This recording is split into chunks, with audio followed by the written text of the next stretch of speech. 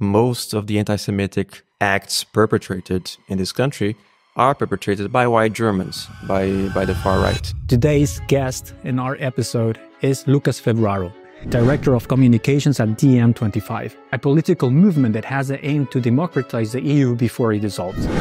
We saw Jewish people stand together with Arabs, with Muslims, with Palestinians, talking about peace with justice. In other words, it was exactly the sort of thing that we need so sorely in moments like these. And the Berlin Senate cut the funding of Guten under charges of hidden anti-Semitism.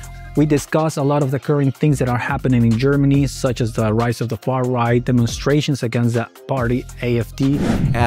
As a response to a plan by the far right to mass deport Arabs and Muslims. Here comes this group of Arabs and Muslims to try to join the demonstration against the mass deportation of Arab and Muslims. What happens to them? They're insulted, they're called terrorists, they're spat at by white Germans. You ever asked yourself, what is it that you would be doing during the Nazi period if you were living in Germany?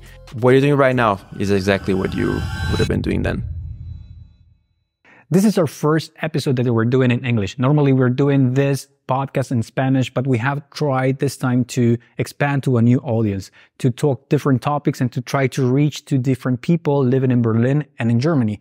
So if you're living in Germany or Berlin, don't forget to subscribe. This podcast is going to become very interesting, so you don't want to miss any episode. So if you haven't done it yet, please click that button, subscribe.